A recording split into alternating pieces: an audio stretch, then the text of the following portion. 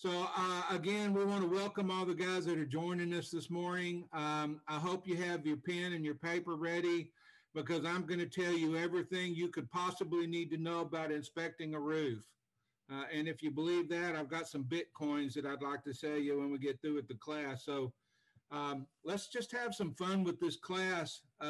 This is the kind of class that would be probably a lot more fun if we were in person and could have a lot of open discussion. So as we go through, as opportunities arise, as I ask some questions on occasion, please join in. Send some notes in your chat box to Paul, and we will stop and read some of them and have some conversations based on those things. I wanted you to notice on the screen, you'll see the PowerPoint that I'm going to be following. This is inspection of roof covering materials, but the true point of this entire 2 hours is to get you to think about, does your protocol for inspecting roofs actually satisfy the TREC Standards of Practice requirements? I don't know if we have some guys here that aren't from Texas. I heard we may have some. We've got our InterNACHI brothers that have joined us. And even if you don't have to follow the TREC standard, the Texas Real Estate Commission sets for us, InterNACHI has a fantastic set of standards of practice, and they're quite similar in many ways. So let's talk about the actual protocol and following our standards of practice. And I wanted to give just a brief introduction and get our mindset on the standard. The standard, as far as discussion for the roof, has a lot of areas that we can give some an opinion on. I mean, there has been points where they can be argued. So before we get to those points, let's look at how the standard reads and what it says about our inspections. So if you look at the beginning of the standards, just in the general section, it talks about the standards of practice apply when a professional inspector or real estate inspector who is licensed under this chapter accepts employment to perform a real estate inspection for a prospective buyer or seller of real property.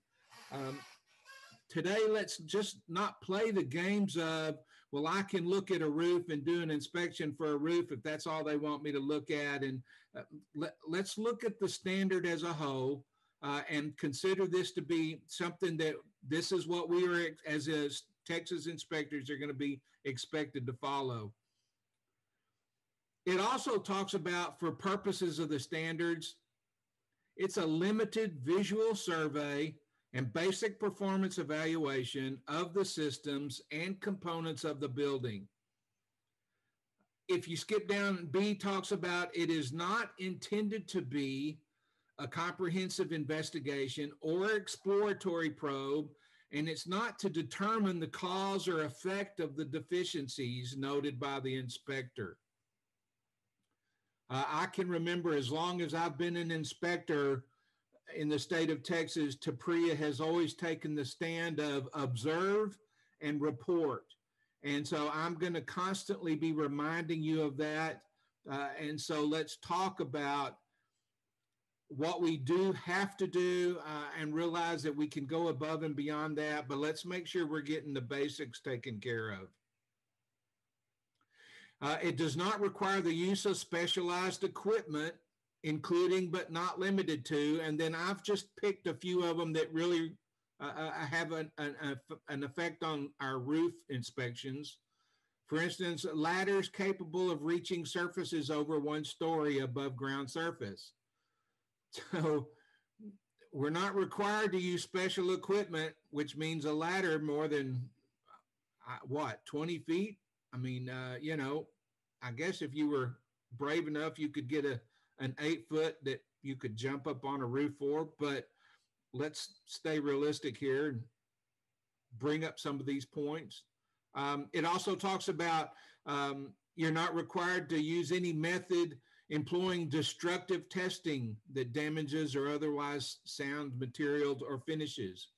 So let's don't take our putty knives and our screwdrivers and pry up some of the shingle tabs to make sure that they've been nailed correctly. These standards of practice do not prohibit an inspector from providing a higher level of inspection performance other than required by these standards of practice, or from inspecting components and systems in addition to those listed under the standard. So we're not saying you can't do better than the basic, but today we want to make sure that we're meeting our protocols as far as what the standard does expect us to do and say. So here's some general limitations. Again, we're still talking about some general entire inspection type limitations. I have picked out a few specifically as far as how it affects the roof. The inspector is not required to inspect lightning arrestor systems. We're not required to inspect solar panels. We're not required to report the cause or source of a condition. We're not required to, we're not inspected, and say inspected and expected real quick. We don't have to say the cause or effect of the deficiencies. Any of the following issues concerning a system or component. So in other words, as we look at roofs, we don't have to say a life expectancy or age. Not saying you can't, just saying we don't have to. We don't have to talk about compliances with codes or listings or testing or protocol authorities. We don't have to discuss manufacturer or regulatory requirements except specifically required by these standards. Again, we're not saying you can't or won't. I'm saying this is what TREC is saying we need to make sure that we do and don't have to do. This is an important statement. So if we're going to depart from what TREC is asking us to do, TREC has been very clear on what they expect from us.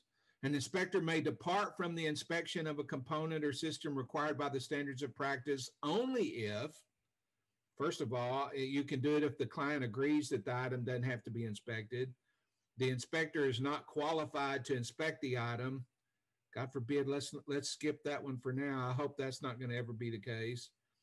Here's C, in the reasonable judgment of the inspector determines that conditions exist that prevent inspection of an item.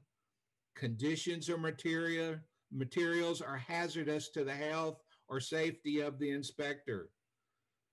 So think in terms of what are some ideas or what are reasons that we might have conditions that prevent inspection of an item.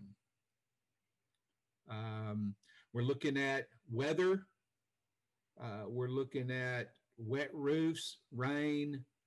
Some of you guys live where it snows. We don't have that issue very often here in Texas. What are maybe some other conditions? Ever been on a roof that's 110 degrees because it's the middle of summer? There just may be several different reasons why, in our judgment, we determine that the conditions exist that prevent us from inspecting. And we'll show some more examples of these in just a minute. Departure from the standards. This is real important, guys. If the inspector does depart from the standards, the inspector must notify the client at the earliest practical opportunity.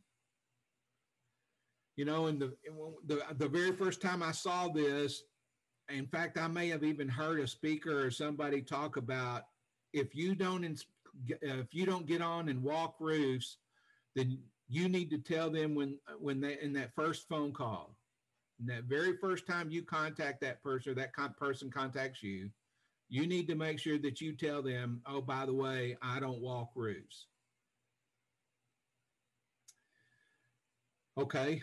I can tell you in all and complete honesty, in my mind, as I go out to an inspection, I have every intentions of walking every roof.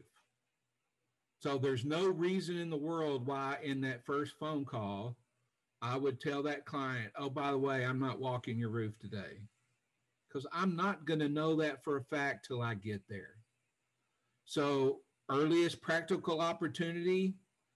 Here's another, I don't know that you want to call it an argument, but another reason why it's really handy and good if you can have your client present during the inspection.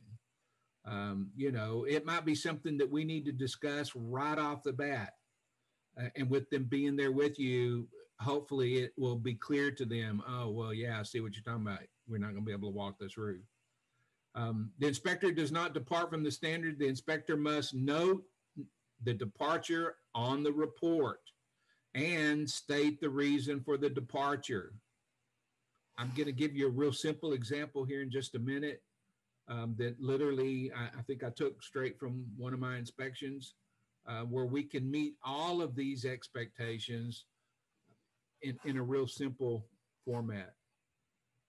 Oh, Paul, by the way, make sure you interrupt me if we get some guys coming in with questions or comments. Okay. The only comment I've got so far is that wind is another reason Texas wind is horrible sometimes, and you may not want to climb a roof if it's real windy. Yeah, man. If you've been up on one of those roofs and the wind's about to knock you over, that's a scary situation. And even if you're up there, are you going to walk the edge of the roof? There's going to be areas on that roof where you may not want to walk because of that wind. That's a really good example. Here's the departure from standard. This is section C of our TREC report, roof covering materials. And again, we're going to talk about some of this stuff over and over again, but it tells us we have to tell what kind of roof covering from where we viewed the roof. And this is a place where you would tell if you deviate or depart from what the standard says we have to do.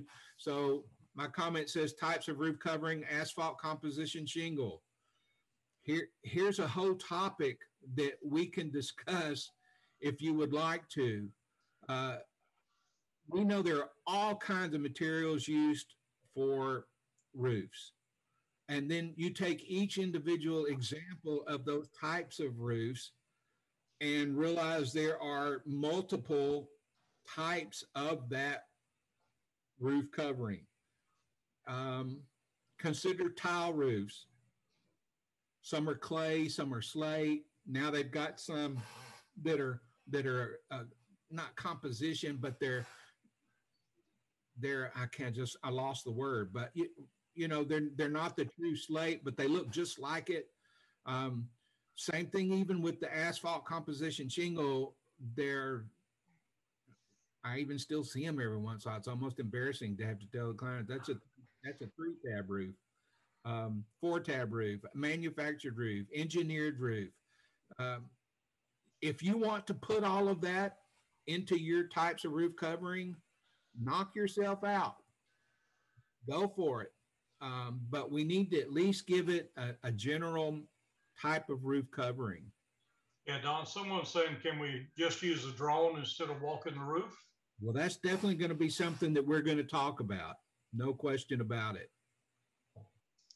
In fact, that comes up in this next session as far as viewed from. Well, TREC says that we're to view a roof from the roof level. We'll pull that slide up here in just a minute so I don't misquote it. Viewed from roof level, and then tell how you viewed it with the use of a ladder, as well as from the ground with a camera and extension pole. If you used a drone, you might say, with the use of a drone, from all sides, from 2 sides, you get the 0 property lines. You may not be able to do all 4 sides. And then if you deviate or you decide to not walk the roof, you tell them why. I didn't walk the roof because in this inspector's reasonable judgment, the steep slope of the roof would not have allowed me to safely stay on the roof. There you go. 12-12 pitch. I'm not walking that roof. And the older I get, sadly enough, the less that steep roof has to be for me to decide I don't feel safe on it anymore. You know, Don, I learned a long time ago, I don't bounce as well as I used to. Man, isn't that the truth? Even if you catch it before the bounce, just from standing, the butt on the roof is different as you got older. So, yeah, absolutely. Very true, Don. I had an inspector text me the other day that he was on the roof and turn around, get back off the roof, and his ladder was gone. He looks down the road, and some guy's got his ladder running down the road with it. Man, that's when you wish you had that carrier permit. Remember back when we first started reading this, it talked about you didn't have to have any specialty equipment. Okay, I'm doing a 3-story townhome. I'm sorry, guys, but I don't carry a ladder that reaches 3 stories. I'm going to still put this in the report. You know, also, I did not have access to the 2nd-story roof with my 20-foot ladder. Yeah, and a lot of it you just can't see no matter which angle you get at the thing. Yeah. So, you know, and someone posted new construction says they can't walk the roof due to builder safety protocol in OSHA. Yeah. I'm going to bring OSHA up here in just a minute, just for the fun of it. Someone says, should the soffit and the fascia issues be in the roof covering or on the roof structure? Well, you know, I don't think there's a SOP police that will arrest you if you put it in one place or the other. My suggestion is just stay consistent. If you cover that as part of the roof, then just consistently put it in that section of the roof. I put mine in the, you know, in the exterior side walls, because that covers such a large area. But do you think it makes a difference, Paul? Well, the biggest thing is you got on that report somewhere. But yeah, I'm like you. The cornice and soffits I usually put under the wall sections. Yeah, yeah. I mean, I don't guess there'd be a problem with putting it in the roof section. The only thing is, if you look in the Texas SOPs, the section's called roof covering materials. You know, to me, that starts limiting too much about gable ends that you see problems with, or I don't know. That's just me. Again, I'm not here to judge or tell you can't. I think it's like the gutters, you know. Now they've clarified the gutters go into the drainage section of the report. Yeah. And I'd always put it under the roof section because I felt like it was part of the roof. Yeah, yeah. So I had to change my thinking about that and put it under the gutter sections. Yeah, absolutely. So, you know, I think at this point, consistency is probably as if not more important as far as than where you put it. And then this is a common statement, just a comments, and we're going to talk about comments and things that you can and can't put in there. The roof was a HIP designed roof with shingles appearing to be intact and revealing no significant damage, as could be seen from my different vantage points. However, at the time of this inspection, the following deficiencies were identified. You know, if you're there with a client and they don't know anything about roofs, that's what they're counting on you to be able to share and teach them about. They look at a roof and they don't see anything wrong with it. You know, that roof looks fine to me. I don't mind saying that it seems to be intact and revealing no significant damage. I don't have huge sections of tabs missing or a huge hole in the roof.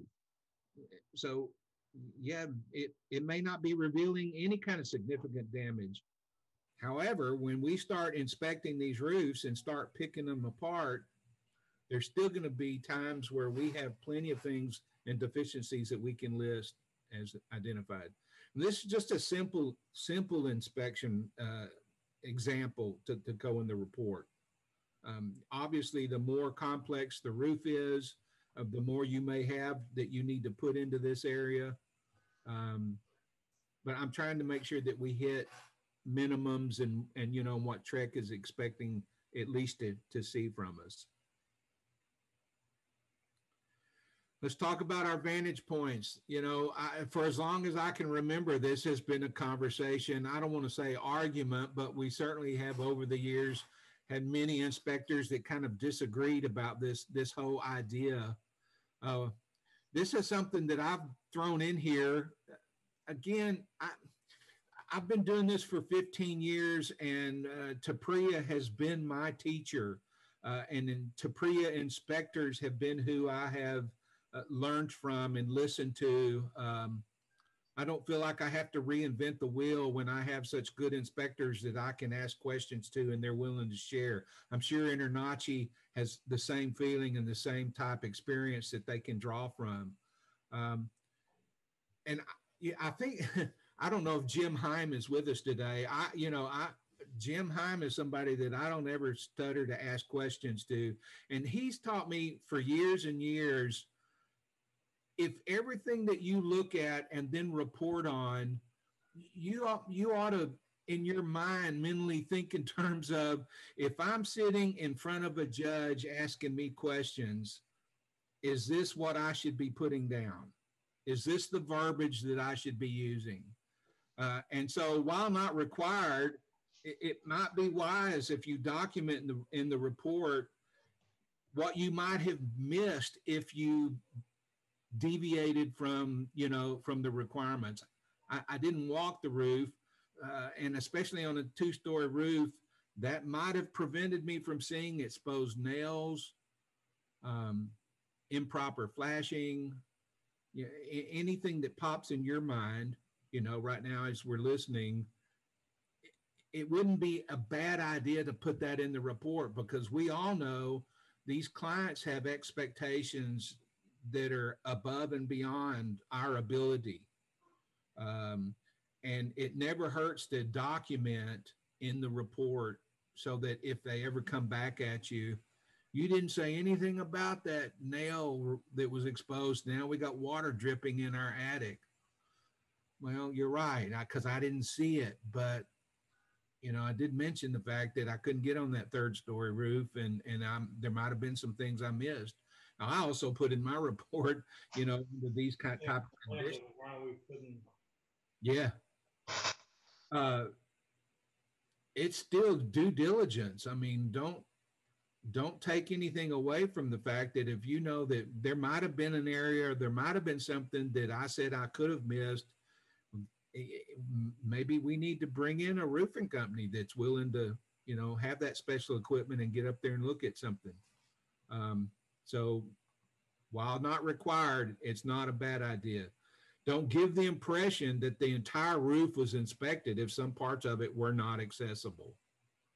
Because, that every time that happens, that's the one client all year long, the one client that then comes back because they're mad about something. They just had the wrong impression as far as what you were doing for them.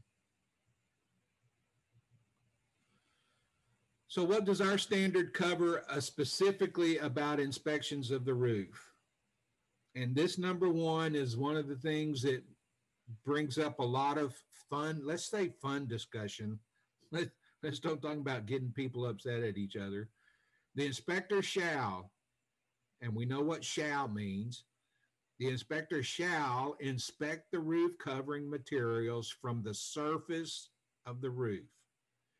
It does not say that he will walk the roof. Okay, it says he must inspect the roof covering materials from the surface of the roof. So now there's the discussion.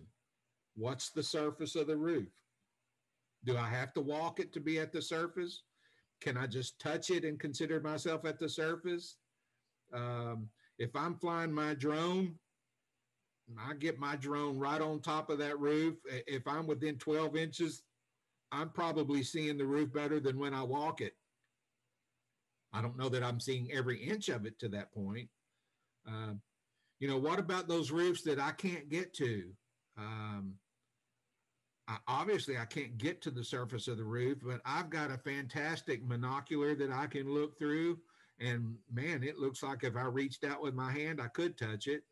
I've got a fantastic camera that's got like a 50-time zoom. What is from the surface? And that's always the big question. We're to report type of roof coverings. We've already kind of talked about that a little bit. If you want to go into detail and you're brilliant enough to be able to just look at a roof and tell me exactly what that material is, God bless you, brother. You know, I would rather just stay safe and say it was metal or it was tile or it was composition shingle or it was, um, I don't have to be the walking encyclopedia. And I know there's a lot of inspectors out there that really do know, recognize, and understand these roofing materials. I just haven't been one of those inspectors. Um, Paul, what about you? Are you that specific? No, I'm certainly not. There's a lot of them that can be confusing. I've seen them with the aluminum type roofs that look like a slate roof or a tile roof installed. Some of it you really can't tell. I mean, the tile roof could be clay tile, it could be cement. I mean, there's so many different descriptions that it could be. And if it's just a tile-like roof, Right, the metal roof, it's a metal roof. You don't care if it's standing seams or what. It's just a metal roof. right. And a lot of the roofs, Don, have several different materials used. Today we're Yeah, seeing, the composition roofs plus a metal roof installed. yeah, yeah. So, our biggest job as inspectors is just to go ahead and just identify what we see on the thing. Right, right. I agree completely. Again, this isn't a roof company inspection that is fixing to put in a bid on repairs, and they need to be able to tell you what they're fixing to have to match or what's going to have to be replaced or equivalent to. We're there to tell them the condition of the roof, and they ask us to put the type of roof coverings. Composition shingle should be plenty. Metal roof should be plenty. You know, there's if you want to put more, you're welcome to do that. But you, Someone's asking, Don, have you suspect hail damage? Do you report it as hail damage or suspected hail damage? that's a good question. Let's go a little bit further because we are going to talk about hail damage. But that brings up, let's remember that question because that does bring up a couple of points about what we should or shouldn't talk about when we look at hail. And Don, another thing that I do, and if I pull into a neighborhood, if I'm going to inspect a property, I look at the other houses surrounding it, at their roofs. Are they all new? This one's not new. Me I too. love it when the homeowner's there because I can ask them, how old is your roof? Me Have you ever too. had roof leaks? You ever had any repairs? Yeah, yeah. And of course, I'll put that in my report. Homeowner reported this. Yeah, me too. And when the homeowner's there, I don't know if they're always asked to leave or if the realtor has dropped the ball and nobody has said anything, or they were asked and they just refused. I don't know what the situation is, and quite honestly, I don't care. But if he's going to be there when I'm there, man, I don't hesitate to start asking questions. Yeah, I don't either. The ones that I don't like, Don, is those that says, "Now I'm going to follow you around throughout the Yeah, inspection." I just yeah, tell boy, them, that's a "Hey, whole other uh, topic. yeah, they're going to have to find another inspector because I'm Yeah. not going to allow you to follow me around. I'm not here to teach you, and you're not my client. So either you leave or I leave." Well, and I mean, I have found you can be very polite and tell them all of that. Hey, I can understand what you're doing, but you need to just trust that this is a process. I'm here on the behalf of our client, and I'm not going to tell or share or discuss anything that I'm looking at with you. So there's really no reason for you to follow me. I don't know that I can stop you from following me, but I said, if you're going to follow me, I'm going to, start looking at something different. You're going to have trouble keeping up with me. So, yeah, you don't run into those very often, um, especially well, that's not true. There's been plenty of times where, you got the good old boy who has fixed everything that anybody's ever told him was wrong. And every time you take a picture, he's like, hey, I fixed that. Yeah. Look, brother, I take between 200 and 300 pictures every inspection. Me shooting you're going to get really tired if you're going to question every time I aim that camera. So that's true. But that asking them questions specifically about the roof is very handy. I'm always glad to get that opportunity. So report vantage point from where the roof was inspected. Again, we're going to talk about these here in just a second. I gave you a quick little examples of what it might look like if you were, what vantage points you're using. Um, Sometimes you got pictures. I have pictures where I feel confident in saying, you don't know if I'm standing there and my foot's just outside of that picture or if that's my drone. So in my mind, that I feel like I've accomplished with that drone what I need to as far as covering the surface of the roof. I thought I had it here, and for some reason I moved it. Um, I like using the top left picture where that air conditioner is on the top of that townhome. Um, this is a drone picture, and I mean, I've got a really nice drone. I can fly in and get close enough so that I actually can shoot pictures of the grill.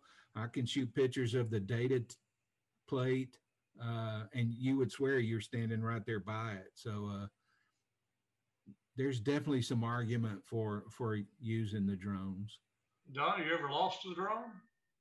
I have not lost it. I have crashed it. It's funny. We talked about high winds being a reason to not walk a roof. High winds are a good reason to not use a drone. So when you're stubborn enough to take it up, even when it's very windy, you're taking the chance of damaging it. And sure enough, that's what I did. So you, in your mind with the drone, you keep thinking, well, I'm just going to be up there, a minute, and I can bring it back down and move to another area. And it never works that way. So when years ago, when the drones first started kind of coming out, I had a drone, and the drones have gotten so much better now. But back in the day when we first started, you actually had to control the drone even as it hovered. And there were two times where I actually had to get on a roof that was so steep. I had no business being on that roof, and I had to get on that stupid roof to get my drone. So for a while there, I quit using them because I thought, okay, this is ridiculous. I wouldn't have gotten on this roof if I didn't have this stupid drone that got stuck up on the roof for some reason. So, well, speaking of drones, someone's asked, what kind of drone do you use? I happen to use the Mavic Mini. I'm amazed at how smooth and how well. I was worried about, because of it being small, that the wind would blow it all over, and it doesn't. I mean, it's just amazing. It's a neat little drone. I use it because it lets me squeeze into some pretty small little areas. Some of those valleys down between the dormers and stuff. Sometimes it's a little tricky to get up in there with a little bit bigger drone, I think. And my little Mini can get just amazing, how probably better than if I was up there, trying to squeeze my big butt down in there where I can't see something. So yeah, let's talk about some drones again in a minute. But remember, we're looking at, you need to report it. However you did it, you need to report it and tell it what it was, your vantage point was. So, the guy in the middle down here in the bottom, he's on a ladder. He's at the roof surface, right? So you get all of these different concepts of the drone actually walking the roof. Whichever way you decide to go, you just need to make sure you report it. So just for the fun of it, I thought I would throw in just a little concept of, okay, so what does OSHA actually say? Obviously, we're not regulated by OSHA. OSHA has enough trouble regulating companies and people who are under them. They would never be able to keep up with inspections and inspectors. So this is really more of a FYI. And quite honestly, OSHA, the whole concept of safety falls on our own shoulders, and maybe we should kind of know. So what does OSHA say about safety? So there's a lot of wording here. I just thought I would kind of throw it in here at you. To let you know how it started, what it says, some general concepts. but when I went to the section about ladders and falls. It was pretty eye-opening. Falls are the leading cause of death in construction industry, accounting for over 3,500 fatalities between 2003 and 2013.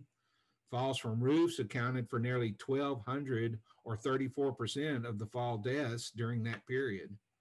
Roofers encounter many hazards on the job, including hazardous associated with working at heights and from ladders and power tools and electricity and noise and hazardous substances, extreme temperatures, several of those which directly relate to inspectors. And unless these hazards are controlled by the employer, that's kind of a key word there, roofers risk serious injury, illness, and death. To protect workers on roofing jobs, employers must identify the hazards present and take steps to address them. And the guide that I was looking at talks about actually covers the safe practices that prevent falls and other type injuries. And I don't have an answer. I am a independent owned inspector, single firm, and I'm not a multi-firm inspection company. So I only answer to God, my wife, and myself when it comes to safety. But I was curious, and maybe somebody can throw out a few ideas and comments. If you happen to be a multi-inspector firm, where does this fall for you? Are you the employer? Are you responsible for making sure that your inspector is being safe and following safe work habits? And because I don't know the answer to it. Do you, Paul? No, that's an excellent question, Don. You had my mind rattle there as you began to ask that. You know, it's OSHA doesn't regulate us as independent inspectors, but as a group or a firm that has multi-inspectors, they may actually fall underneath this thing. They and might. That would change the whole ball game for them if that's the case. I'm seriously. And you know, and as I was thinking about it, the statement I made is true. I mean, OSHA has trouble keeping up with the big companies and the big jobs, and then the bigger builders, and there's a lot of it out there. It would be tough to regulate and keep up with it. And then you start slipping in these smaller firms. Even if you're thinking in terms of the roof companies that put roofs on, there's a dime a dozen, out there. It would just be a chance of an OSHA guy driving by and seeing them doing something really stupid to even ever be considered caught. But my mind shifted to, on the legal side of it, what if you're a multi-inspector firm and you had a guy fall off the roof? At what point are you liable just because you own the company? And, he was up there doing something he shouldn't have been doing. I don't know. I mean, I don't have the answers to it, but it certainly made me think about it while I was putting this together. Yeah, absolutely, Don. Good point. And those of you, if there's any of you online that do have multi-inspectors working for you, this may be something you consider. OSHA is not going to come after the independent inspector, but if something happens, if you fall off a roof on a job site on new construction, then it may totally change. You go to the hospital and everything kicks in. OSHA, what were you doing on that roof? Right. So I mean, there's a lot of thought that can go in on this one. We have a lot of liability. Don, you're absolutely right. I couldn't agree more with you. As independent single man operations, or even if you got 2 or 3 guys, if you're the lead guy and you fall off a roof and hurt yourself or kill yourself, then that business is gone. Yeah. So, as you gals climb on these roofs, you've got to be extra careful because roofs are very dangerous. I mean, I grew up in construction. I put on roofs a bunch of my lifetime, and I have fallen off of them. I've ridden ladders down the side as they fall backward or slip to the side. And, I fell through roofs and everything else. It was a wonder I survived. Yeah. But, as I taught these classes for years to inspectors coming into this business, I would tell them, unless you're a good surfer and you can fly, you might want to be careful whenever you start climbing on roofs. You know, the one I stepped through was a flat roof one time, brand new built up tar and gravel roof. And it had like a 5-foot overhang on the eaves. As I walked that roof, I climbed up because the air conditioner's up on top. And I checked the roof out and all. The roof looked fine. But on my way back, lo and behold, I found a rotted piece apparently, and I stepped right through it. One arm and shoulder was hanging on one of the rafters and one on the other. My feet were dangling because I was on the overhang of the roof. And I'll never forget it. The realtor come out, it made such a loud noise. The listing agent come running out the back door of the house, looked up at me and said, "I hope to God you got insurance." Oh my gosh. And I said, you know, before I could even catch myself, I mean, here I am dangling, wondering how the crap am I going to get out of this thing? And she's come out to like it. I said, you know what? I hope your homeowners have insurance because no one disclosed the roof was covered over rotted materials. Yeah, back at you for sure. So I never heard any more out of them on it. But of course, I wrote that roof up that needed to be totally replaced. It just aggravated me enough. I didn't cut them any slack on that one. But the point of that is, guys, when you walk on a roof, you really don't know what you're walking on. Yeah. I mean, I've had investors put new shingles over rotted plywood, and you think they're going to tell you that? No. You'll see it maybe you step through it or from inside the attic. But as you get up and walk on those roofs, for crying out loud, please be safe, because we kind of have a shortage of inspectors as it is. We don't want to lose any more of you. Yeah, absolutely. Absolutely. So, you know, if we got any guys here today that are multi-inspector firms, we'd love to hear from you, what you know and what you don't know, or, you know, how you're covered. Because it's a curiosity subject. It's just an interesting subject. We're not going to judge one way or the other. We just would love to hear from you if you have that situation. Yeah, you mentioned Jim Hine a while ago. He's popped in on the chat line here and says the law will determine if you're an employer, and that would be a claim. There's no defense against personal injury in Texas. Ah, there you go. Yeah. Multi-inspector firms is the inspector working for you, for your company as an employer of workers on roof jobs. Are you identifying the hazard present and taking steps to address them? I'm just asking. Just a good thought, a good question. We're still looking at, this slide is still looking at the OSHA concept. I don't want to read through this. It's not that interesting. I'm gonna leave it up here for a minute. If you can see it clear enough, hopefully you can see it for yourself. But you realize how my point wanted to be to show you just how specific OSHA gets. You know, starting at the beginning from the roof slope. So different slopes change the rules and considerations and what you can or can't do. But I thought it was interesting how often it talks about the employer has to provide, I think that's a key phrase, has to provide protection from falling by guardrails or safety nets or personal fall arrest systems, which is what I learned how to use in that class that we were talking about at the very beginning.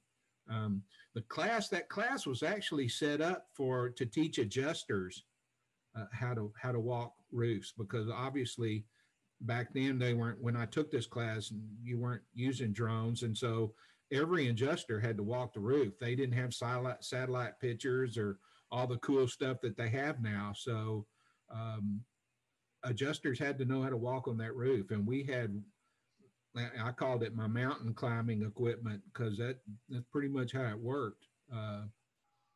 So I know we got a lot of inspectors out there who aren't afraid of heights and who are very comfortable at heights, and walking roofs really do not bother them.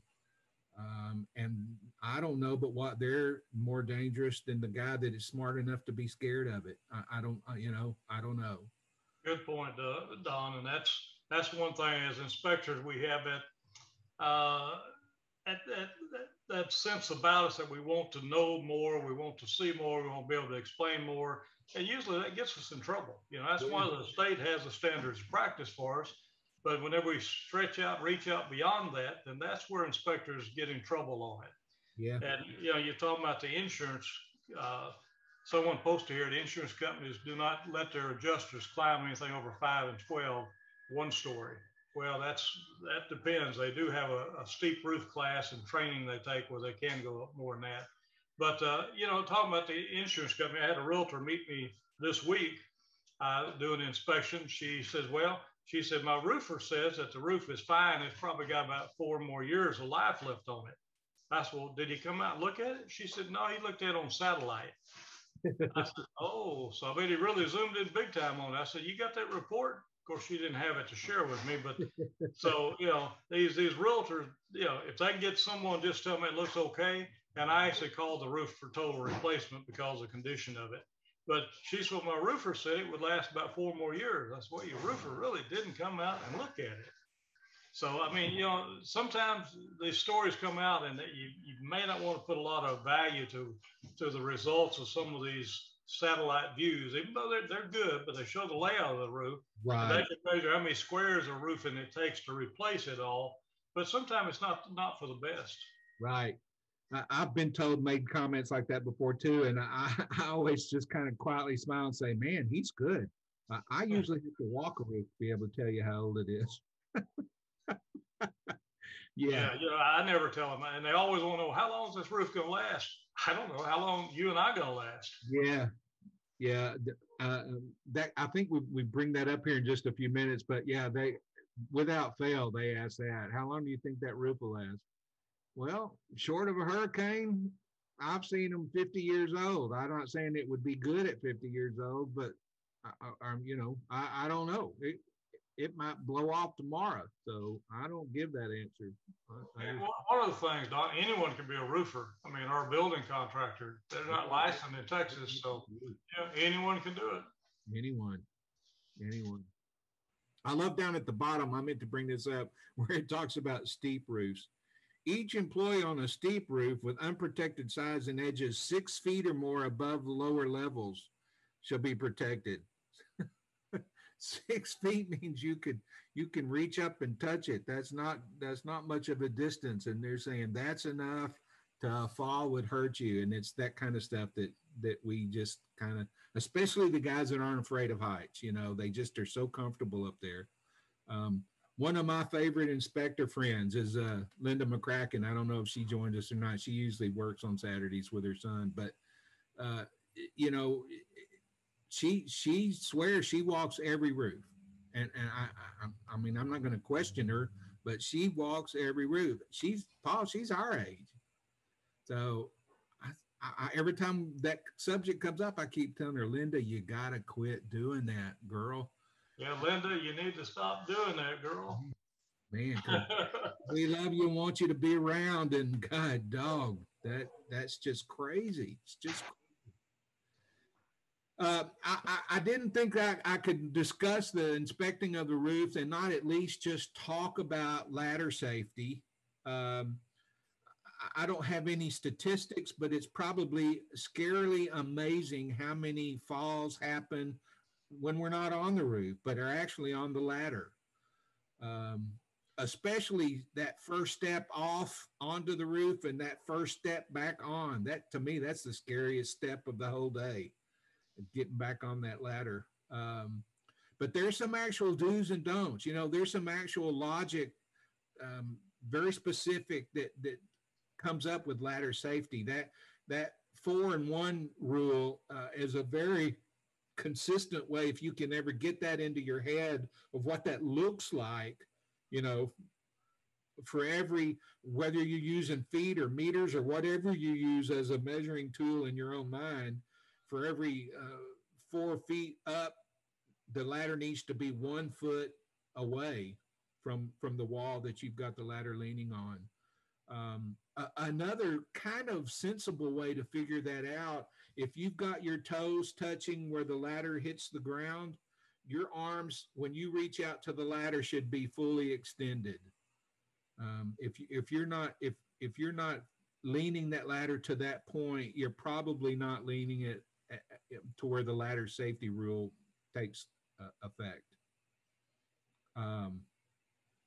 And this kind of brings up a question just to throw out here at the guys that are listening to the class. One thing that we really should be, I hope everyone that's inspecting and getting their ladder up on the roofs, keeping in mind is how easy it is to damage these rain gutters. If you're leaning a ladder and you're leaning it against rain gutter and you're leaning it to where it meets the ladder safety recommendations, I don't know, unless you're just really skinny. Since I'm not, I don't know. But a guy like me, man, I can tear up a rain gutter quick. So what do you do then, Don? Do you just put on your reports the gutter's damaged? Well, in the beginning, when that's what was happening, I was actually fessing up. Like, look, man, I put my ladder on I got to get on, and I would always blame it on TREC. Hey, man, I got to get on that roof, and it had a gutter. I'm really sorry. I never had to replace one, but there was more than once where the homeowner was pissed at me. So, yeah, it didn't take me long, but I put a picture at the bottom of what I live by now, and that's one of those. I just forgot the name of it. That extension that connects to your ladder that holds the ladder off. This is a really neat safety tool besides taking care of the rain gutters. You see it there in the bottom right. I actually found this and learned to use this on that roof climbing class. That crazy guy, they had a roof sitting on the ground so that you could learn how to tie to it and do all kind of neat stuff with it. And then they had a 1-story and a 2-story, and then they had a 3-story roof. And so I don't know how tall that is, 30 plus feet up in the air. And so they had an extension ladder that could reach that roof. And he got at the top of that roof, and he had his safety harness on, don't get me wrong, but he literally could stand on that top rung and hold his hands out. I used to have a picture of it, and I looked everywhere and I couldn't find it. He literally would stand on that top rungs with his hands out, like he was addressing the crowd. And that ladder wouldn't give because of the way these are designed. Your weight is actually carried by this support, and you didn't have to worry about the bottom of the ladder jumping out from underneath you.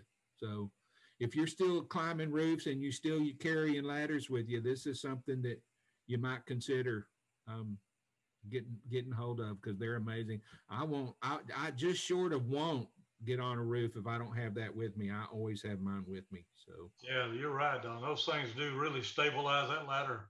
It's amazing what they do. Plus, it gives you a little space from the gutter, so if you don't damage the gutters we was talking about. Hey, we're gonna take a break here in just a couple of minutes. A 5-minute break in between all this, but I do have one question someone asked that we haven't answered. Okay. It says, do you use thermal imaging on roof inspections? I have used them on flat roofs. I mean, I don't use them on a standard residential roof, sloped roof. I don't use them on that. You get weird reflections and temperature rating changes, and even on flat roofs, you got to keep in mind, you shoot a roof in the morning, you go back and look at it in the afternoon, it looks completely different with the infrared. So mornings are the best time to do a flat roof, because that any moisture that's under that roof is still cool enough to show up. But correct. And someone said that's called a roof stabilizer or ladder stabilizer. Stabilizer. Those big words are just hard on me. That's all there is to it. I hear you. And somebody put a link in the Q&A that you can do that. But you can buy these things at Home Depot or Lowe's. Oh, yeah. Box stores. They just attach to your ladder. Yeah. But until I saw that guy stand on that top rung, I really just hadn't given it much thought. It was kind of, in my mind, a pain in the butt to carry around with me and hook to my ladder.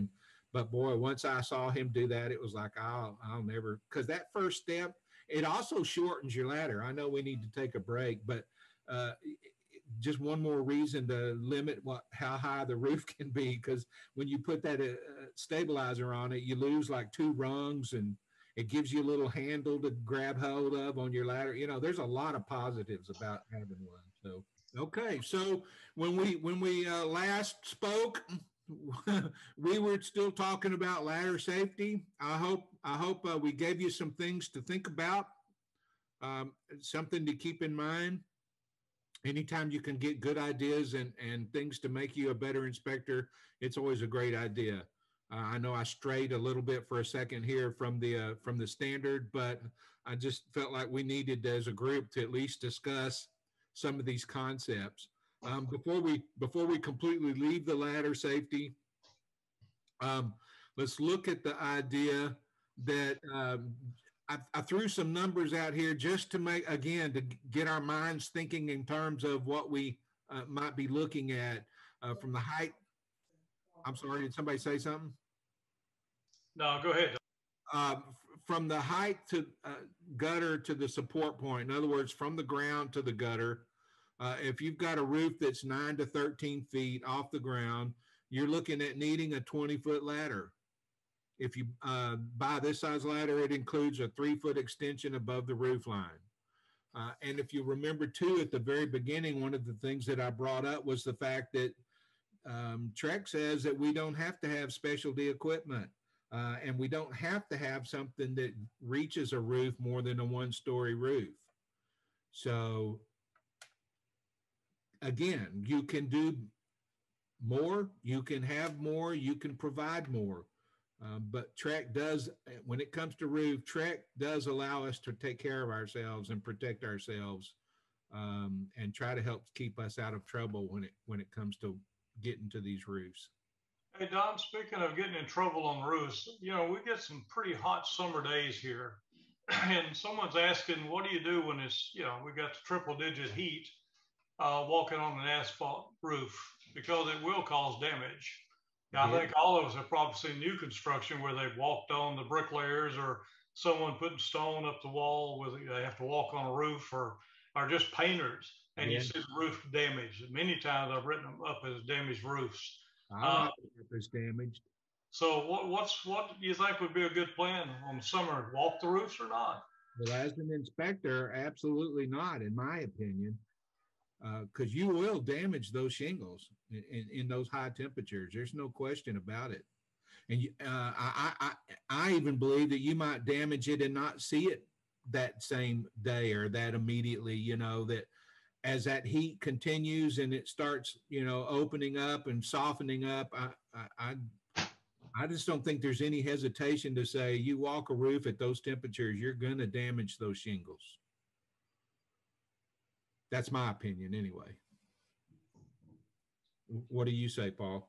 Yeah, no, I agree. Yeah, as I was training inspectors or new inspectors in the field, when we had classes where we have 10 at a time, we take them out and they'd walk on a roof, and I'd see all 10 of them climb up a ladder at one time or another, walk on the same path on the roof. Yep. Get back down. I look, I think, good gosh, we just damaged these people's roofs. Yep. And it's the foot traffic does damage the roof. I mean, the granulars do come off. And speaking of that, Don, on the roof, one thing that a lot of inspectors forget when you have a condenser sitting outside the roof, there should be something on the roof to divert the water away so that the stuff doesn't drain onto that condenser unit. A lot of times those granulars on the roof wear off, as you see them in gutters all the time. Yep. The manufacturer, the ACs, don't want that roof drainage to go into their unit. So just a thought. Yeah, absolutely. And depending on what kind of time we have toward the end of the class, we're going to kind of start going through some specifics like that in areas that these are some things that we should be looking at. We're really today talking about what the standard of practice is requiring and wanting from us, but it's kind of hard to not get into a little bit of discussion about, are you looking at, this and this, and then we'll look at some things toward the end of the report. Granular is definitely something that we'll talk about. So we're still talking about what the standard says that we're required to report. We are required to report evidence of water penetration. I think these pictures pretty much say it all. It's not that tricky or difficult to see if there's evidence of water penetration, because it's usually something like this where they've tried to address it. You know, it's one thing if we've got water dripping into the roof and nobody knows it yet, or you're the first one to find it, or maybe they knew there was a little something and they can't find it. That's one thing. It's another when it's like some of the pictures we're staring at here. Don, are you saying that Flex Seal doesn't work? I saw it on TV. Well, not, you know, the problem here is that he didn't put enough, but luckily we don't have to, you know, evaluate the repair, and we'll talk about that in just a minute too. But yeah, if he'd put more on it, it probably could have stopped that water leak. But yeah, we'll move on here. The second thing we need to report that we have evidence of previous repairs. So I hope everybody is doing that when they're doing their inspections, and they're reporting it. You know, it appears to me that there was some repair work done on the roof. We need to report flashing details, skylights, other roof penetrations. And by the way, this is worded immediately. The first thing that popped in my mind was this question: does your report comment on flashing details or skylights if there's no deficiencies? And so should it? What do you think, Paul? I mean, this is kind of vague, don't you think? Yeah, it is, but I mean, it's wide open so we can actually give opinions on what we're seeing there. I mean, flashing details can vary. I mean, flashing details in the building codes is probably the one thing that's listed so many times in the codes till it's you know, you can't even count them all. So I mean, flashing detail, I mean, that encompasses a lot. Skylights, you know, if it's got the bubble glass across the thing, I don't know that I've ever seen one that didn't leak, you know, because they're older skylights. The newer ones don't have that glass bubble over them. Yeah. And, you know, it's, you know, also they need diverters on the skylights if they meet certain width requirements, just like a chimney does. That's right. That's right. Because they never have that. Oh, no. Yeah. Well, anyway, thought I'd throw that question out. Because, I mean, there are times when we inspect something and really aren't calling out specific deficiencies. You know, I was just curious if people still report what type of flashing they saw, if they go into that kind of detail. Let's talk about the concept of reporting previous repair. There is no need to discuss the type of repair, quality of repair, or extent of repair. Just report repairs. You are opening a can, this is opinion, but you are opening a can of worms if you start talking about what they did and how they did. In my opinion, I just think you'd be crazy to start getting into trying to explain what that repair was. You know, not to mention if you weren't there, you don't know what he did or didn't do. You can see what it looks like, but they're not asking us to do that. So, you know, you hear inspectors talk about, well, in their report, they, you know, they'll start talking about things. And I just catch myself thinking, man, can of worms, brother, can of worms. I can't help it. It's just in my DNA. Reporting evidence of water penetration. There's no distinction between it's leaking now and it's leaked before. Neither is there a distinction between degrees of evidence. It was a small stain. It was a large stain. You know, a stain is a stain. A leak is a leak. You start getting into that, putting degrees involved in it. And again, that can of worms, I think you're just digging a hole that's going to get yourself in trouble. And then they're not asking us to do that. Our job is to observe and report.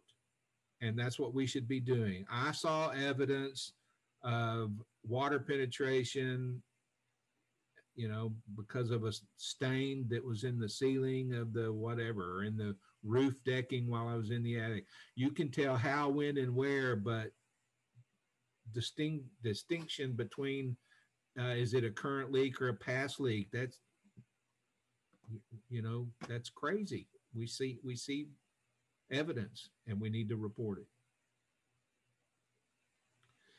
So if we take a quick review and look at how, and it's funny too, you need to keep in mind the standards of practice actually writes some of this stuff twice. They put it in two different sections.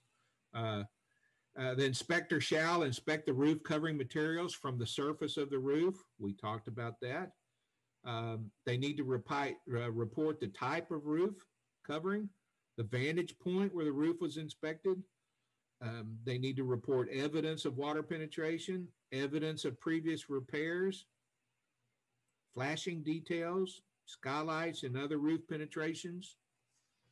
And we, you know, in what we've talked about was just some of the real obvious ones, but how many of us, I mean, just constantly write up the boot jack flashing over the plumbing vent pipes? You know, there's, like Paul said, there's just so much flashing that's up there that we need to be paying attention to. So yeah, the other thing about those plumbing vents pipes on the roof, make sure they're not capped.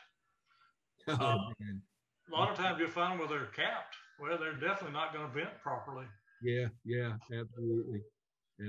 I found one capped with a Coke can. They had actually cut the top. You could tell he did it with a knife. They cut the top out of the Coke can and slipped it over the roof vent and then taped it so it wouldn't rattle, I guess. I don't know.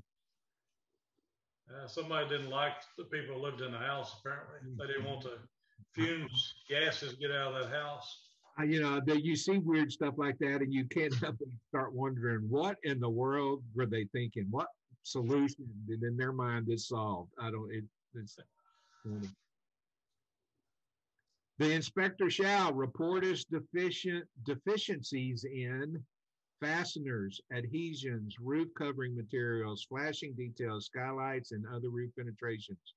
So not only do you report them, the deficiencies in them. Fasteners. You know, sometimes when you're in the attic, you can see nail patterns.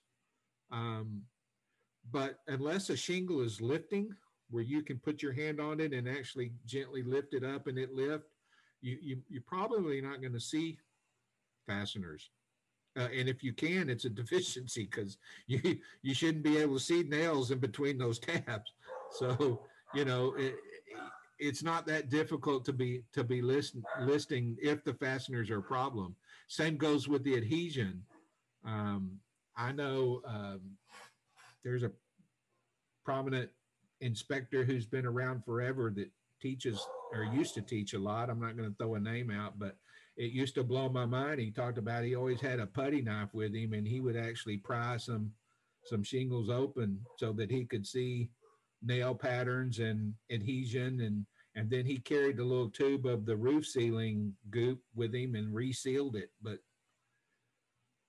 wow, I always thought that was crazy. And TREC says we don't have to do that. So if you find it, you report it. But I certainly wouldn't suggest causing it so that you could say you looked.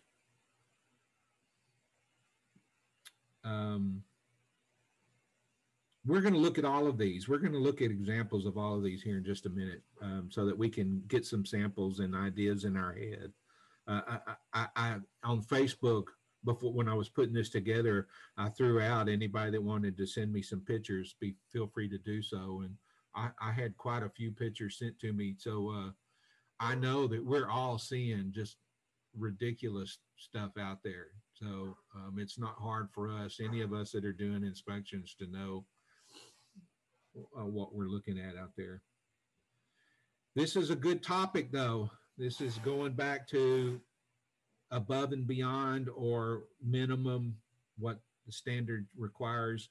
The inspector is not required to inspect the roof from the roof level if in the inspector's reasonable judgment, the inspector cannot safely reach or stay on the roof, or significant damage to the roof covering materials may result from walking on the roof. And I think we've brought all of these up in our discussions up till now. Safely reaching or staying, those, you know, those are two reasons right there to not get on a roof over and over and over again. So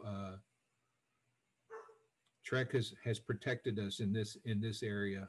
I would say if we want to use our common sense, and we just have to document, you know, you have to tell what you did. I'm not required to determine the remaining life expectancy of the roof covering or the number of layers of roof covering materials. You know, I know that we're supposed to report if we have multiple layers of roof covering, but we don't have to prime apart and try to figure out exactly how many number of layers there are. You know, it should be suffice to be able to point with your client there and say, see, the normal roof covering is not an inch thick. So I believe we have more layers than what we're supposed to. So let me ask a question on this, talking about the layers of roof. What if it was originally a wood shingle roof and then they covered composition? Man, you know, I've gotten myself in trouble before. Because I used to, without fail, called out if I saw a composition roof on top of a cedar shingle, you know, a wood roof. Because there was a time when I would swear that insurance companies weren't covering that. They just flat would say they will not cover. It's still that way, Don. Yeah, if it has a wood shingle roof that's covered with composition, insurance companies don't cover it. I had a home last year or so that I did, and I saw the roof. It was kind of uneven, wavy on the outside. Yeah. And I was something going on with this roof. And I told myself, I bet it's a wood shingle roof covered over. So as I got in the attic, that's exactly what it was. Yeah. I could see all the wood shakes underneath, you know, the roof.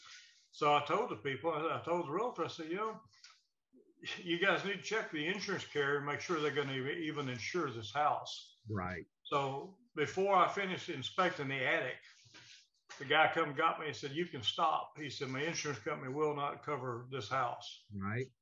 So, I mean, that's the story that I'm hearing from a lot of clients, a lot of insurance companies. So, you know, and I think it's basically because it's a big fire hazard. Well, that's one reason. And then the other one is that when the insurance company replaces that, if a hailstorm happens, they have to strip it all off. And then they have to put plywood decking down. So their cost just became much higher than if it was just removing a layer of composition shingles and re-roofing. Yeah. And you mentioned too the fact that composition shingle roof does not lay down properly. You know, it makes you curious as far as what does that do to the warranty of the materials that are on the roof that can't be installed properly. You know, there's a million reasons why manufacturers going to say, no, we're not going to warrant that roof, you know. Yeah, absolutely. It's kind of like the J-flashing that we use against the wall. You know, it's got that little hook on the shingles on one side. And as you put a roof over that shingle's not laying flat. And the roof manufacturer says their shingles are to lay flat. That's right. So, but the International Building Code now allows J-flashing or continuous flashing in place of the step. But the manufacturers, if you read their instructions, it's going to say sidewall flashing shall be in the step flashing manner. So, you know, manufacturer specs supersede the codes, but you got to know whose shingle you're looking at and exactly what the manufacturer said. So, you know, it's just, you know, there's a lot out there if you start looking at it. Yeah, absolutely. Isn't being an inspector fun? Look at all this stuff. Yeah. And everything that we've just discussed is another argument from my side of the story as to why I like having my client there. Because we should observe and report. I saw shingles on top of a wood shingle. You need to make sure your insurance company does. it doesn't manufacture, you know, there's so much to discuss. And if all you're doing is just saying in a report, you know, I observed composition roof laid on top of the cedar shingles. I mean, you're just opening up conversations and arguments, and you're not helping your client. He doesn't know what's going on. And when they're there, we can have this entire conversation face to face. And not that that even necessarily gives the true answer as far as, well, what should I do about it? Hey, man, these are just the things that you need to be aware of as far as this house, you know. So I know it's easier to do an inspection with the client not there. I mean, I know it is. It's faster, it's easier, it's less likely to be distracted, but man, the phone calls and the problems that you are able to take care of on site with the client there, Absolutely.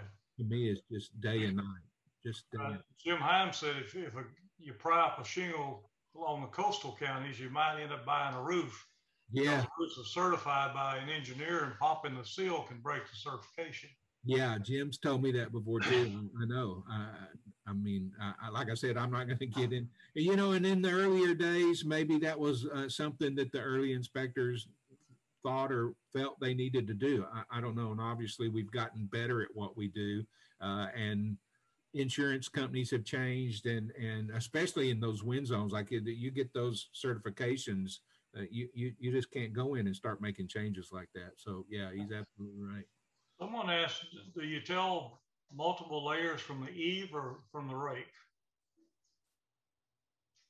Well, you know, if you're going to do it from the eave, you just want to make sure that you're recognizing the fact that you've got a starter strip, whether it's a true starter strip or, I mean, every once in a while you still see the old roofer that, because this is how we've been doing it forever, and you realized all he did was turn them, spin around the normal set of shingles. But I write that up too. So, but yeah, I mean, I have certainly seen the layers where you could do it from the, you know, from the E.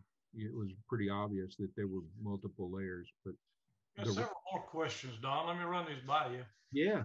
Somebody commented that decking today costs $55 a sheet. I thought, wow, yeah. You start stripping a roof, putting on decking at $55 a sheet, that insurance company, their costs went up if they had to remove the wood shingles, put decking on it. Yeah, or even worse, they don't cover that entire expense, and you think your client's not going to be upset at you because you didn't mention it? Oh, yeah, absolutely. Someone asked, can you cover a composition roof with metal?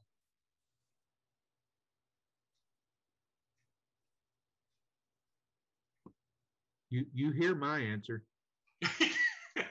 Good answer, Don. Yeah, you can do it. I mean, is it right? I don't know. I don't know what the consequences of covering a composition with metal. Yeah, if it's got a decking, solid decking underneath it, I'd say strip the composition and put your metal on. I think it would last a lot longer and be a better roof for you. I mean, you know, if you can afford a metal roof, what are you saving by putting it on top of a composition? You know what I mean?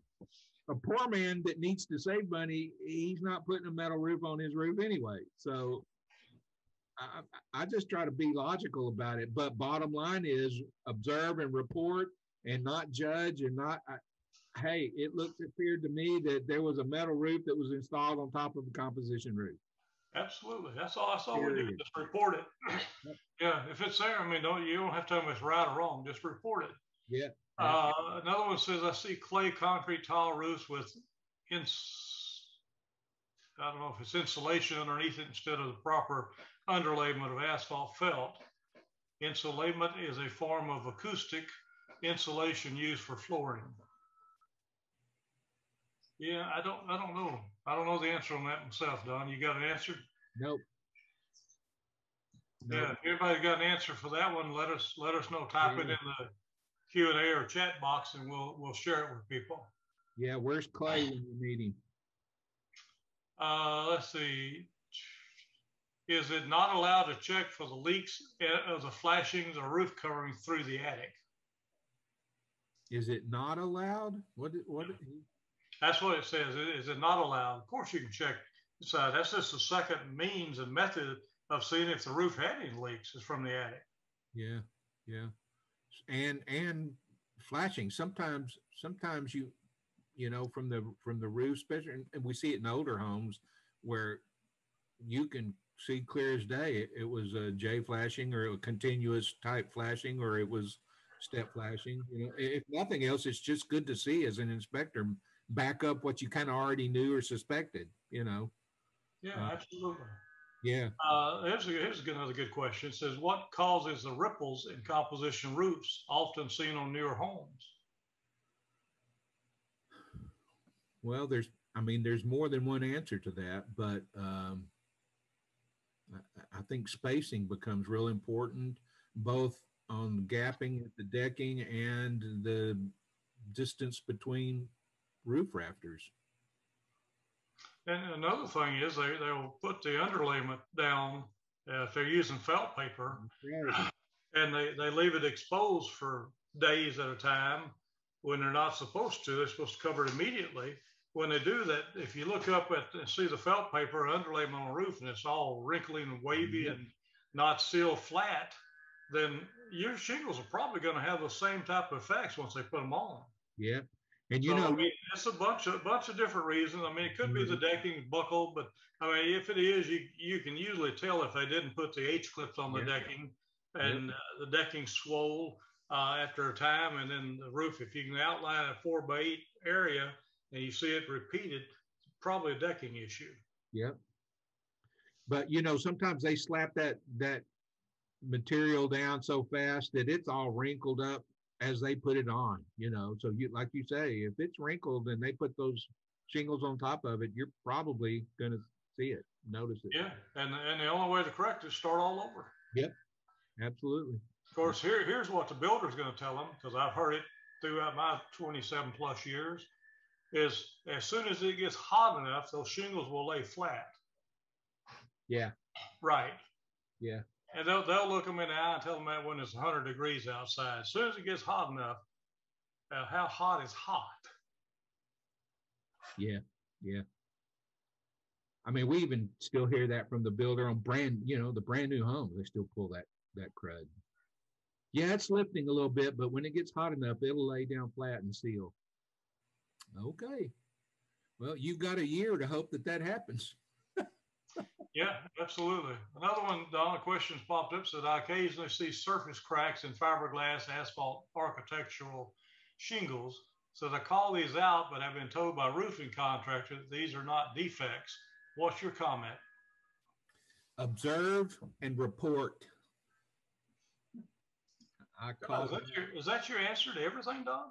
I'm telling you, if I see it, it gets a picture taken and it goes in the report, and I don't give any kind of a judgment. Is it right or wrong? I do list it as a deficiency. And anytime they come back with some weird explanation like that, my comeback is, in a perfect world, I would rather not see a crack in my roof material. There you go. You just say it's not a deficiency, great. Then the client has nothing to worry about. But in my world, I mean, that's like the corner pops on foundations. Are they deficiency? Are they a failure? No. But I write them as a deficiency because I don't want to see corner pops on my foundation. You know, I don't want to see cracks in my roof material. And if it's there and it shouldn't or normally isn't, it's deficient. And I'm not going to judge it or argue with you, or I'm going to observe it and I'm going to report it. There you go. Yep. Someone asked or said, are those wrinkles cosmetic? I think you kind of answered that in our discussion just before that. Yeah, they're really that one.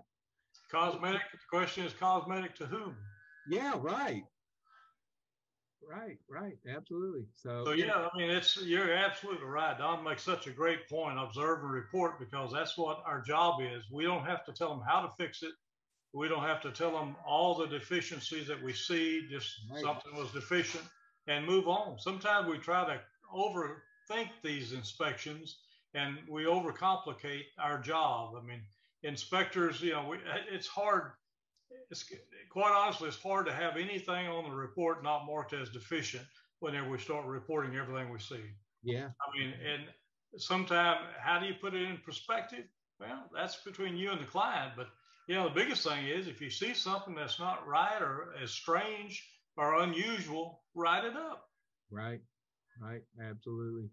And if the client's there, I can have this discussion and I can explain, look, I'm going to write it as a deficiency. You know, you may have people that argue and say it isn't. And I don't want you freaking out. And this isn't something to go to court. I'm just letting you know, look, this is what we're seeing. And then you have to decide, are you walking away from this because of what we're looking at? Or is it worth more investigation? Or do you need to make some phone calls? But my job with you here with me today is to see what we see. And this is something we see. So. All right, go on, Don. I want to see some of the pictures you got here of issues on roofs. Okay. We're almost there. Hail, we talked about hail a little bit, and I threw some definitions in here real quick. Inspector is not required to identify latent hail damage. Okay, so what does the word latent mean? It has a bunch of meanings. So I literally, in my mind, this statement was describing hail damage. And so being married to an English teacher, then that meant that the word latent was being used as an adjective. And as an adjective, it means apparent or obvious. So we don't have to go up with our magnifying glass and crawl around on our hands and knees and be able to identify hail damage. If it's latent and any moron can see it's hail damage, we don't have to identify latent. How many times have you heard people say, if you're on a roof in Texas, it's got hail damage? You know what I mean? Now, obviously there are, and I think I've got some pictures where sometimes it's difficult to show the difference between hail damage and some of the other things that we'll look at, granted. But the term latent, you know, obviously this roof has and whether it's a whole lot or just a little, or you got to be looking for it. If it's obvious hail damage, we're not required to put that in the report. Back to my client always hears it.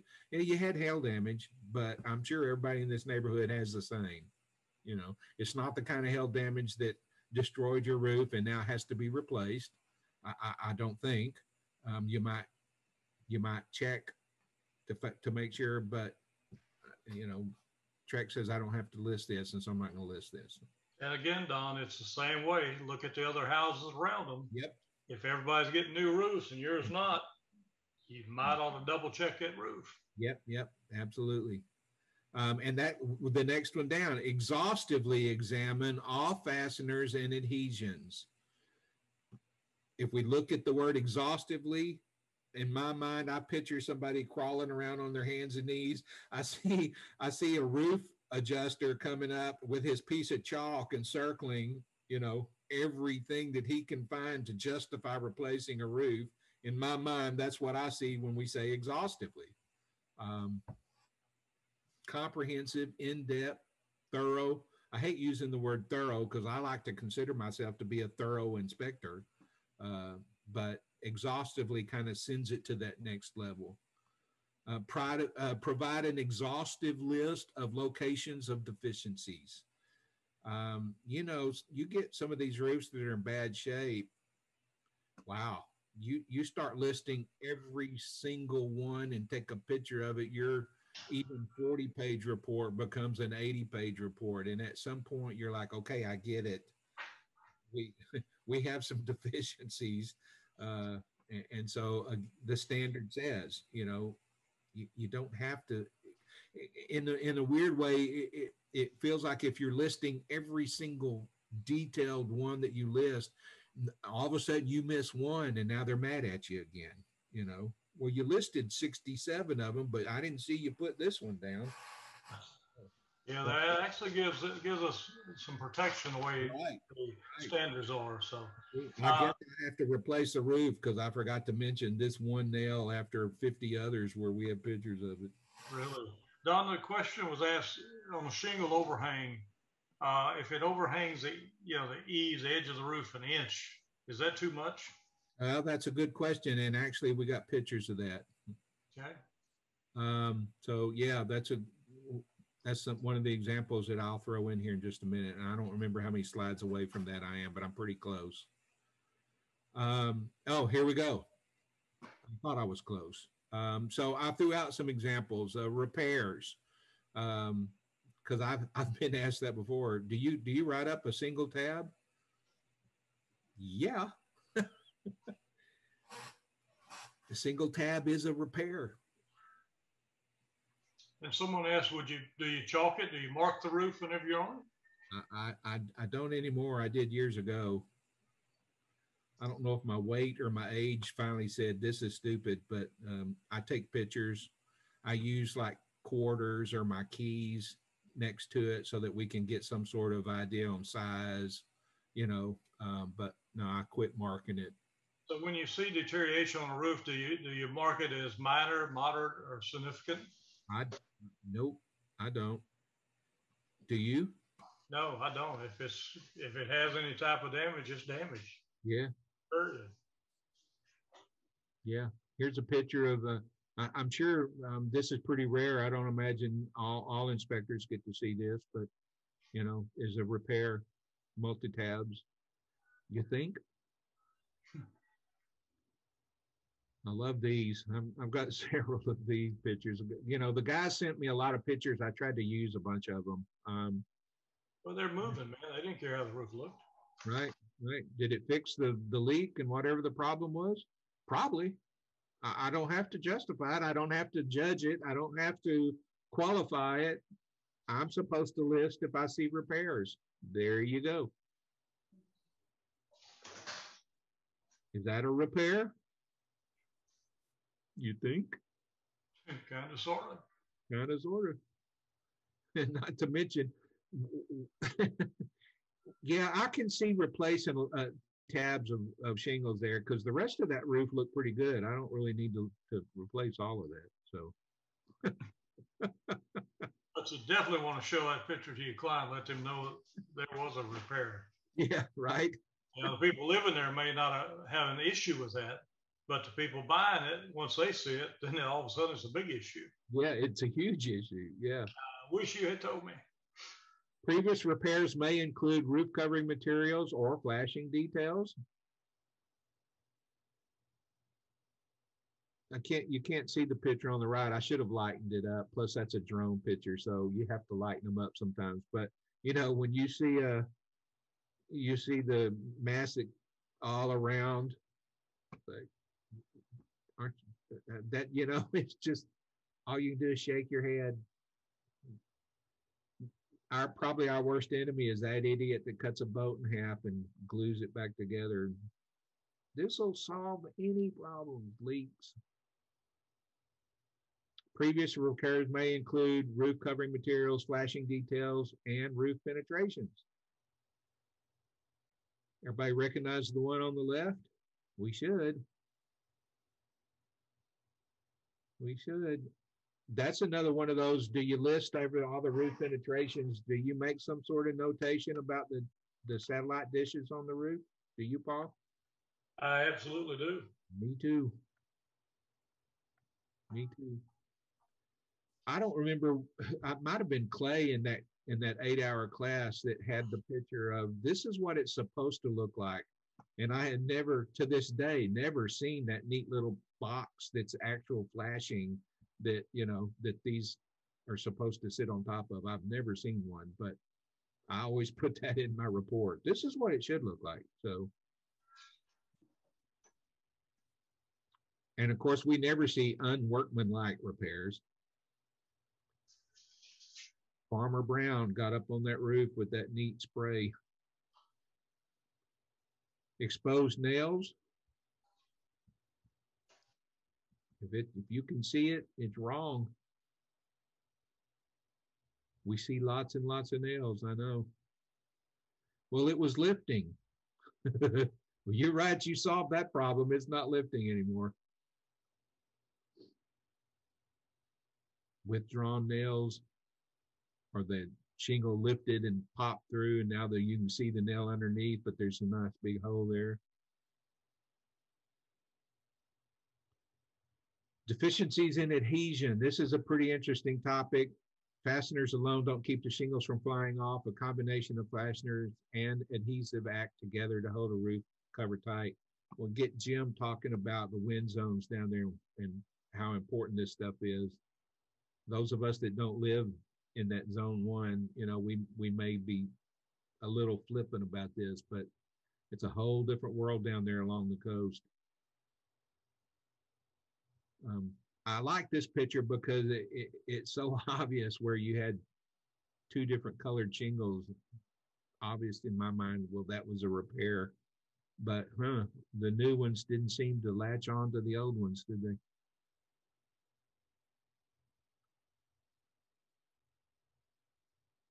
Sometimes the picture says it all.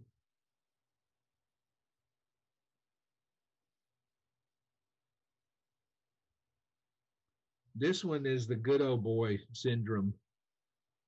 And I can't help but chuckle. You know, I'm a 65-year-old man. I can't tell you how many times I either helped or I was actually involved in putting on a roof a million years ago. And that, I mean, that's just how we did it.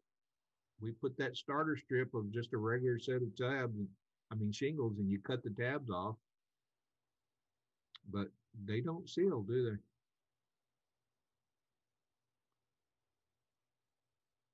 Film strips on the back of each shingle are prevent sticking together the shingles while they're bundled. Their removal is not required during application. It seems to me like there is a situation where you are supposed to remove them, but I don't remember what it is. Can you think of a time where you are supposed to remove that? No, nobody's going to take time to do that. Yeah. Well, I know they don't. Yeah, that's for sure.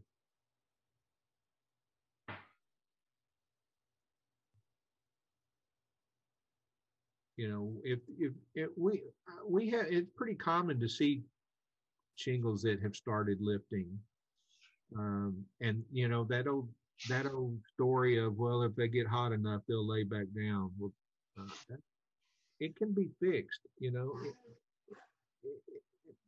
there is a correct way to do it, but it still needs to be pointed out. Observe and report.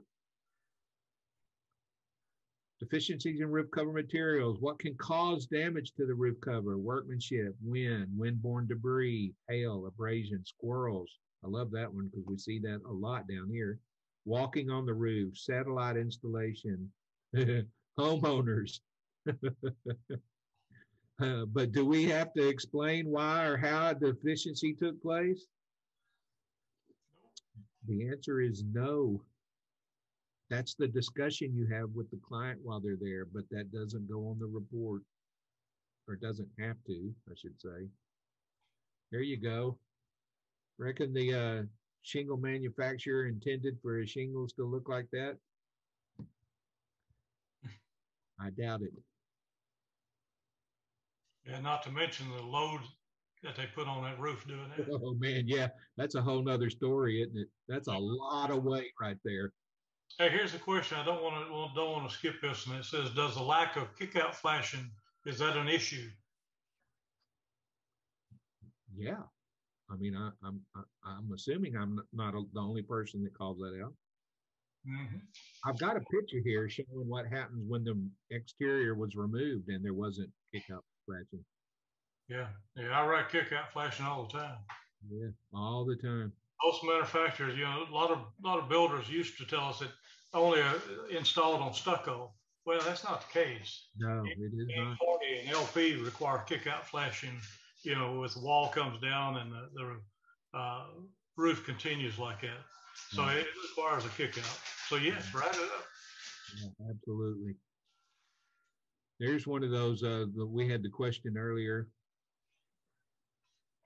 where you can see those ripples. All the time. Yeah, Yeah. Now this one's got such a neat pattern. Like you had mentioned, sometimes if it's the decking, you can kind of tell it's decking. To me, it seems like this is more of a decking issue than the wrinkled underlayment, but Yeah, it's got a pretty defined pattern on it. pretty defined. But again, a discussion with the client where we can talk about all that, but then go in the report. This is just what I saw. But as soon as it gets hot enough, Don, it'll lay down. Yeah, it'll lay down. Yeah, you got a year to let that lay down. Call me at 10 months and I'll come run it up again for you.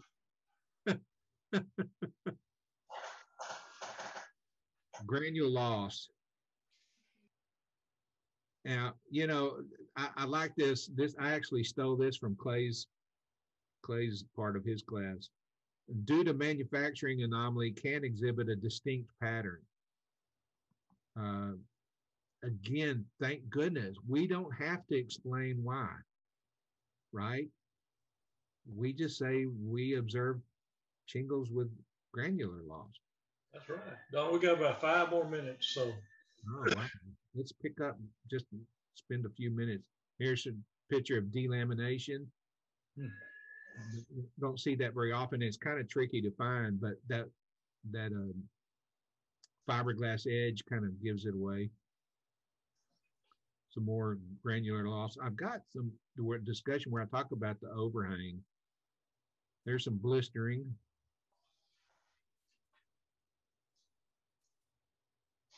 Roof penetrations. Here we go. Installation shingles overhang. Varies among manufacturers, but generally between 3/8 and 3/4. I have this weird little in my mind. I put my thumb next to my first finger at the first digit, and if my finger goes all the way up underneath those, I write it up. I know that sounds silly, but you know. That's funny, Don. My younger days when putting on roofs, we would always bend our finger, one next to the thumb, yep, and went up that first joint. That was enough. Yep. That's what I'm talking about, exactly. Yep. Old school, brother. Yeah, what's that say about us? move on along, Don. Okay. Here's where it now, whenever you see something like that with all that gutters full of granulars, yeah, I write it up. The roof has granular loss. Me too. Those granulars are the life of the shingle, in my opinion. Me too. And sometimes you can't necessarily realize how much loss there is, especially on a roof that's not very old. Yeah, we don't know how much is washed out of that gutter already. Yeah. So that I definitely put that in there. I'm going kind of quick here, but these are pretty common stuff that we see all the time.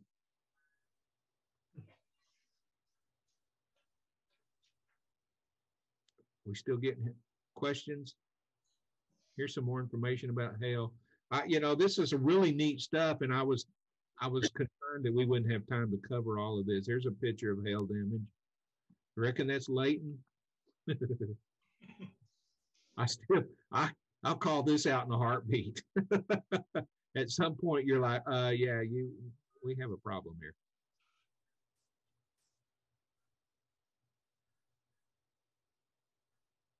And this is talking about how different hail can be from the windward side and the leeward side. It can be a huge difference. How the hail affects the way it hits, and depending on wind and direction and all of that, can even change the way the hail damage looks. Wow. Yeah, that's something, isn't it? What we see as inspectors. There's a lot. Like I said, this is an 8-hour class, and we're really covering what we needed to make sure that we're doing with our SOPs. What we can do, what we don't have to do, what we have to do, and all of that needs to become part of your process. And you just want to make sure that you're thinking through all of this concept when you're putting your inspection together and when you're putting your report together. So Wish we could go through a lot more pictures. I still have quite a few stuff here, but you know, on the class where there's not a lot of discussion, I didn't know what kind of time we would have. Are there any more cool questions we want to try to answer real quick, or are we out of time? No, I think no more questions over right now, but Don, I want to thank you for a great class, man. Good information, and I appreciate you sharing your experience and knowledge with the attendees of the class. I want to thank all of you for attending the class, and I hope that you have a fine rest of your weekend. If you'd like to put a comment in the chat box telling us how Don did or any thoughts, what we can do to improve it, please add them now. I'll give you a few minutes to do that before we close the class out. But Don, thanks again for it. Great class, and appreciate all the comments, quick Q&As, and everything else. So you guys take care. Don, thanks again for sharing, and we'll talk at you later. Thanks, guys. Good to have time to spend with you. Everybody stay safe. All right, Don. You too. Take care.